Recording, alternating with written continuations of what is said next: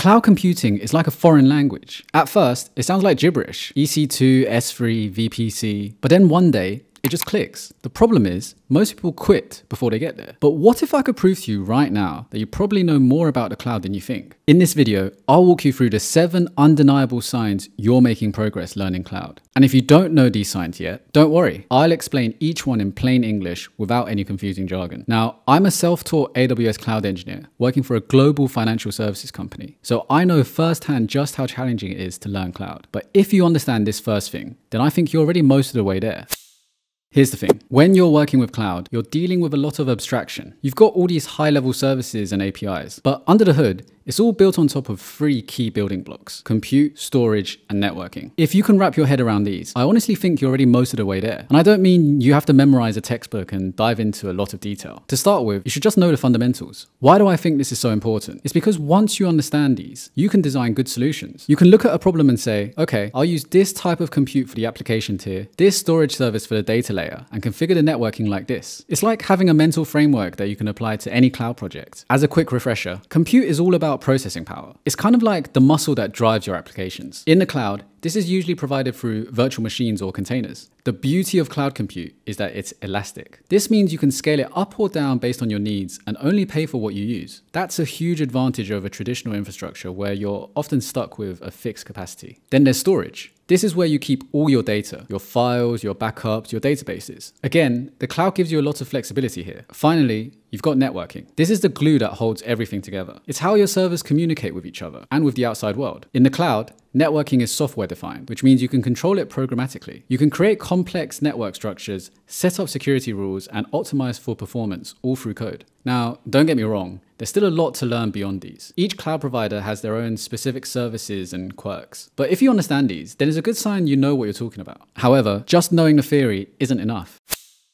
When I first started learning cloud, I was taking an online course that covered all the core AWS services. I watched a bunch of videos and did these multiple choice quizzes to test my knowledge. And I was feeling pretty good. You know, I was acing all the quizzes and thought I had a solid grasp of how the cloud worked. But then I landed my first job as a cloud engineer. And to be honest, I really struggled with some of the basic tasks. This highlighted to me something very important. Just learning the theory and memorizing facts isn't enough. You need to have hands-on practical experience actually working with the cloud services. It's one thing to know that a service like Amazon EC2 exists and what it's used for. It's a whole other thing to actually know how to provision instances, configure security groups, set up auto scaling, all of that stuff. I think this applies no matter what cloud role you're in. Architect, developer, data scientist, you can't really just rely on theory. In my opinion, if you've deployed something and have practical experience, then that is a good sign that you have an understanding of cloud. This doesn't mean you need to have 10 years in the industry or be some kind of guru, but you should know your way around the basic services and be able to configure the essentials. Imagine the CTO of your company calls you in for a meeting, discussing a potential move to the cloud. It could happen. The CTO turns to you and asks, can you explain to us why moving to the cloud is the right decision? What benefits will it provide? This is your moment to shine. But your heart sinks. You realize you're not quite sure how to respond. You know the cloud is important, but when you're put on the spot, you struggle to articulate the key concepts. You start to ramble, throwing out buzzwords like scalability and high availability without really being able to define what they mean or why they matter. Then the CTO's face gets more and more confused as you speak, and you can feel your credibility slipping away. It's a nightmare, really. Now, if you can articulate an answer, then that's great. This is a really positive sign that you understand key cloud concepts. It shows that you understand not just what the cloud is, but why it matters and how it can transform the way a business operates. And if you can't, don't worry, this can easily be fixed. Practice explaining these concepts: scalability, high availability, fault tolerance, serverless, and virtualization to your friends that have no knowledge about cloud. Here's a quick explanation with some simple analogies. Scalability. Imagine you have a lemonade stand that suddenly becomes very popular. Scalability is like being able to quickly add more lemonade stands to serve all of your customers without running out of lemonade. High availability. Think of a store that's always open, no matter what time it is, or even if there's a power outage. High availability ensures that your applications are always accessible, even if there are issues with the individual components. Fault tolerance. Imagine you're building a house with multiple support beams. If one beam fails, the house won't collapse because the other beams can hold it up. Now, fault tolerance works in a similar way. This allows your systems to continue operating even if an individual part fails. Serverless. Imagine you're organizing a party and hiring a catering service. You don't have to worry about cooking the food or cleaning up afterwards because the catering service takes care of all of that for you. you. Serverless computing is kind of similar to that. You can focus on your applications without worrying about managing the underlying infrastructure. Virtualization. Think of a large apartment building where each apartment has its own separate space and resources, even though they're all in the same building. Virtualization is similar. It allows multiple virtual machines or apartments to run on a single physical server or a building. The more you practice this, the more comfortable and confident you'll become. It can also be helpful to learn from others who are skilled at this. Watch how experienced cloud professionals present these ideas and take note of the language and the analogies they use.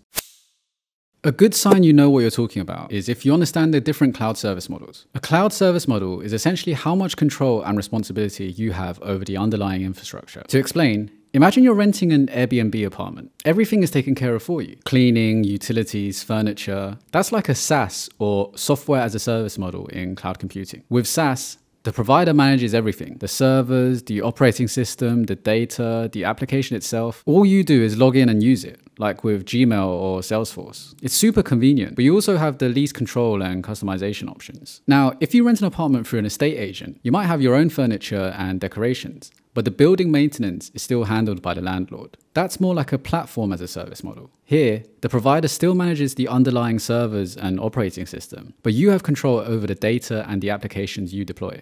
It's a good middle ground between convenience and customization. Finally, renting a whole house is like an infrastructure as a service model. You're responsible for everything inside the house, including the furniture, appliances, and cleaning. But the structure of the house itself is still owned and maintained by the landlord. Similarly here, you have full control over the operating systems, data, and applications, but the cloud provider still handles the physical servers and virtualization. Amazon EC2 is a prime example of this. So if you can break down the differences between the different models and explain when to use each one, then you have a good broad understanding of cloud. It shows you're thinking at a strategic level and considering the full context. And I think that's the kind of insight that is important for progressing your career. But equally important is the next point. A great sign that you understand cloud, and something that is coming up more and more regularly in interviews, is cloud deployment models. In simple terms, it's kind of like choosing what type of house to build based on your family's needs and budget. The deployment model you pick has a huge impact on things like cost, security, scalability, and maintenance. Now, there's three main types of cloud deployment models that you should know about: public cloud, private cloud, and hybrid cloud. Before we carry on, feel free to pause the video and try to explain what each one is and when a company would use it. This is a great way to test your own understanding. Okay, so public cloud is what most people are familiar with. It's where you use the cloud provider's compute resources, which are shared with other customers over the public internet. So, for example, if you provision an EC2 instance on AWS, that's in the public cloud. Public cloud is great for variable workloads, rapid deployment, and minimizing costs. A lot of startups and smaller companies rely heavily on public cloud. Private cloud, on the other hand, is where cloud resources are used exclusively by one organization and not shared with others. It could be hosted internally in the company's own data center, or maybe at a third-party location. Private cloud gives you way more control and customization over your environment, and can be necessary for organizations with super strict security or compliance requirements. A lot of government agencies, financial institutions, and healthcare companies, for example, use private clouds to keep their sensitive data locked down. Then there's hybrid cloud, which is exactly what it sounds like, a mix of both public and private clouds. Data and applications can be moved between them as needed. Hybrid cloud is great for optimizing costs, getting the best of both worlds for security and control, and avoiding vendor lock-in. Most large enterprises today have a hybrid cloud strategy. So if you can confidently break down the differences between these models and give some solid use cases for each one, that's a great sign that you understand cloud.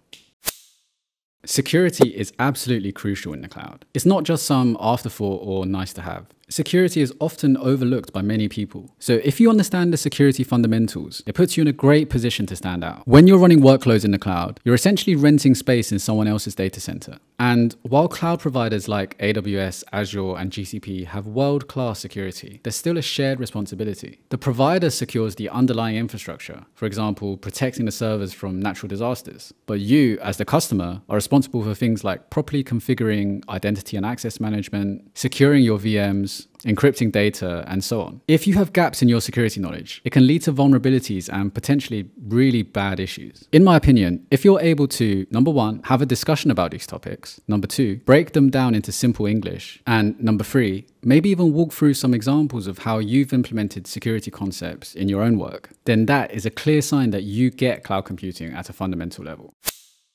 So a big part of understanding the cloud is actually unrelated to anything technical. In my opinion, it's very important to understand cost management. Take autoscaling, for example. This is where you configure your application to automatically adjust the number of servers based on traffic. More users logging on, spin up more servers. Traffic dies in the evening, scale back. Seems simple enough, right? But if you don't set up your auto-scaling policies correctly, costs can quickly get out of control. Let's say you forget to set a maximum limit on the number of servers that can be launched. Suddenly, a surge in traffic causes hundreds of servers to spin up. And before you know it, you've blown through your entire monthly budget in a few hours. On the other hand, if you're too conservative, you run the risk of having performance issues and really frustrated customers. For example, imagine you're running an e-commerce site and your servers can't keep up with the floods of new shoppers during a big sale. You're losing out on a lot of potential revenue and really damaging your brand reputation. This is just one example of why it's important to consider costs as well as the technical side of things. But optimizing costs isn't a set it and forget it type of thing.